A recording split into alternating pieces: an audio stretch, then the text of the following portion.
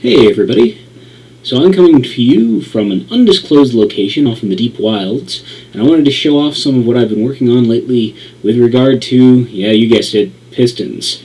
So let's go downstairs, and you can see here a fully functional piston-based wheat and cactus farm. So first let's show off the cactus farm. There is a lever down in the room below, which, when pressed,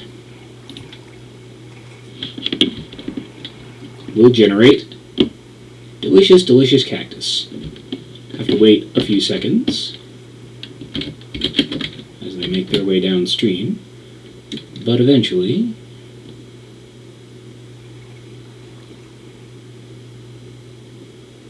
here we go. Cactus.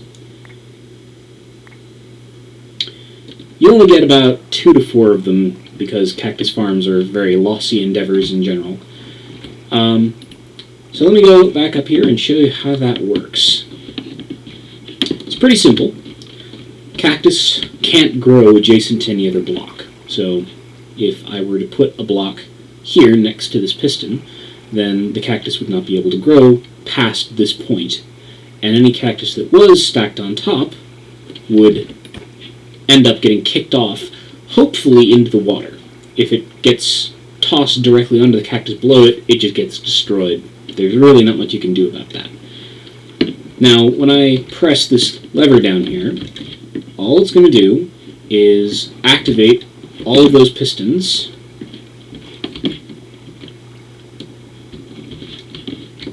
and push them forward. And as you can see now, this block is occupied, and so the cactus that was here has been kicked off and is either flowing downstream. Oh, yep, there it goes, in true Minecraft glitchy fashion. But it's still collectible.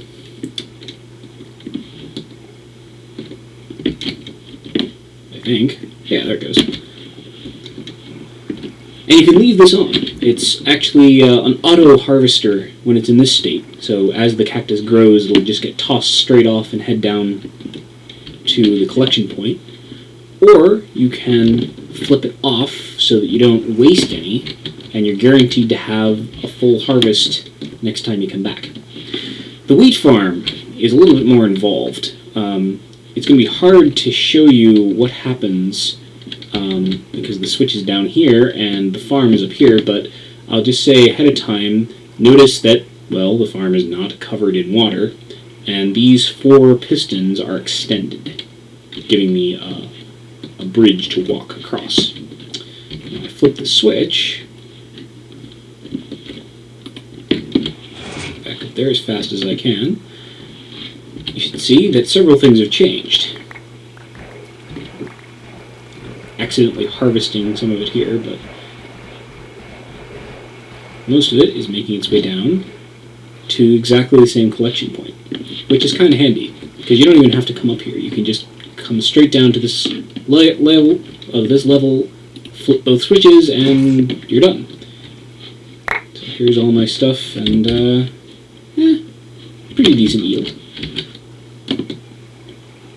And then replanting is made easier by the fact that these pistons are now extended again, so I can just sneak across them and not have to worry about jumping around to risk damaging my crops.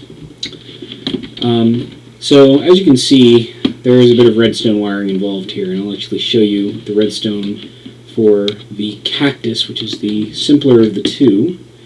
If I head down here, past my tree farm, here's my redstone room, and so you can see we've just got a couple of repeaters here. This lets the design be as compact as it needs to be, because otherwise, if this were just a redstone wire, then it would connect to this one, and it would just be, it wouldn't actually be facing toward the piston. It would be going behind it, and then it wouldn't activate. So you can get away with n/2 repeaters. And then this just gets connected down through another repeater down to the switch down there.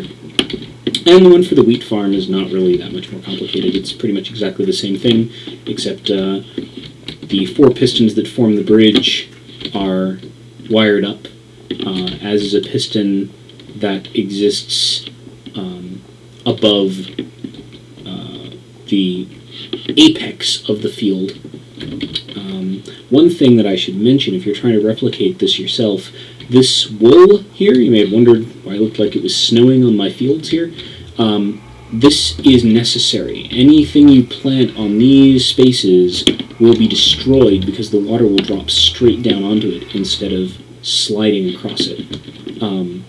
This arrangement here is because the way to get the streams parallel when they get down there, which is necessary for everything to get dropped down correctly, is for the water to end up flowing to all of these locations simultaneously. If it picks one preferentially, then it will act as a point source instead of being evenly distributed across the surface. So to do that, because water spreads in a diamond, we just put a diamond pattern below the place where the water comes out. And you can see that right here. The piston is currently extended, but there's a water source block above there. So that is about all there is to see here. If you have any questions or comments, feel free to leave them, and I'll do my best to answer. And if you're wondering where all this is, well, suffice to say you will see soon enough.